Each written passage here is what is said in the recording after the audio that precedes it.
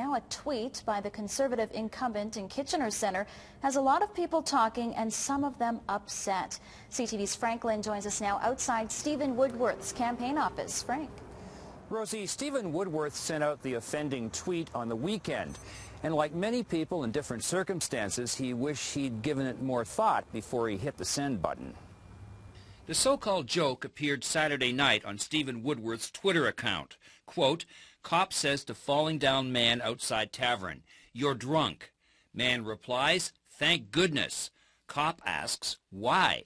Drunk replies, 'I thought I was crippled.'" A lot of people are wondering, what were you thinking when you sent that tweet out? Well, obviously I wasn't thinking very much. I think that's a very low blow to anybody who is disabled in any way. It's not a joke to Sandra Richards, whose physical disability keeps her in a wheelchair. And I'm going to be more, dead set against having any kind of support for him in any way. You were thinking about voting for him?